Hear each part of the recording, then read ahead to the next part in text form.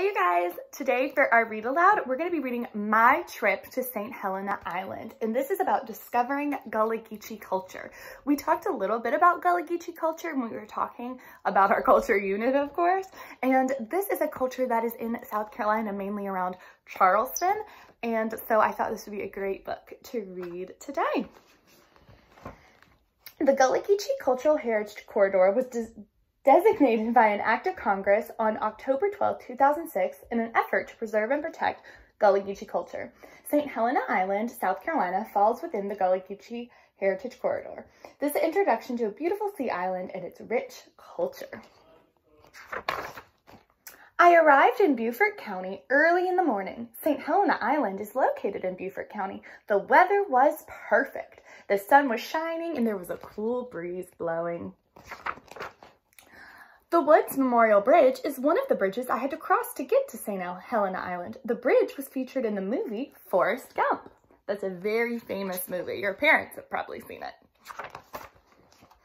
St. Helena Island is a sea island. Sea islands are a chain of tidal and barrier islands in the southeastern Atlantic Ocean coast of the United States.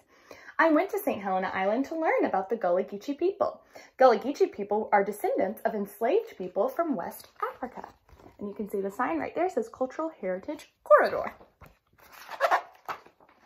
St. Helena Island is full of Gullah Geechee culture. A lot of language, foods, and traditions have been preserved over the year. And we remember that the different parts of culture are food, language, traditions, music, what they wear, the jobs that they have, the things they celebrate. All of those make up a culture. Beautiful rice canals built hundreds of years ago can still be seen along the coast today. Enslaved Gullah people designed and built rice canals for growing valuable Carolina gold rice. I passed this interesting tree while sightseeing on St. Helena Island. The trees on the island grow, bend, and hang in mysterious looking ways. Now that is a funky looking tree. My first stop on St. Helena Island was the historic Penn Center. It is the site where the former Penn School. Penn School opened in 1862. It was one of the first schools for freed slaves in the South. Penn School followed Booker T. Washington's model of industrial skills and training. Gullah students learned farming, homemaking, and other skills used for creating a successful life. Penn School students also made beautiful sweetgrass baskets like this one. This handmade Gullah art began in West Africa. This art has been passed down from generation to generation. And if you've ever been to the Charleston market, you will see these sweetgrass baskets there that you can actually buy. How cool is that? Also, I think it's interesting that at the Penn School, they teach things like farming and homemaking rather than math and reading. That's so weird. I wonder what it'd been like to go to school there. The St. Helena Library has a beautiful room that's shaped like a sweetgrass basket. The library has won several awards for its unique interior design.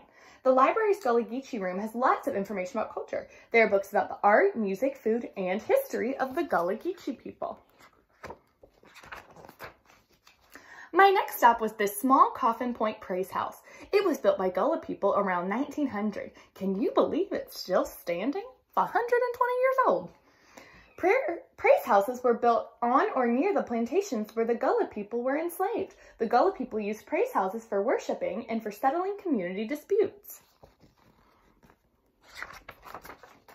The Chapel of Ease is a spooky place to visit. It was built about 1740. The enslaved Gullah people built the Chapel of Ease out of tabby. The invention of tabby can be traced back to Africa. To make tabby, the Gullah people crushed and burned oyster shells into a powder called lime. Next, they mixed the lime with water, broken oyster shells, and sand. Tabby making was a lot of hard work. Have you ever seen any buildings that have tabby on them when you go to the beach, maybe? The Chapel of Ease burned a forest fire in 1886. The roof is gone, but most of the walls are still standing. There are lots of graves and spooky trees that surround these historic ruins.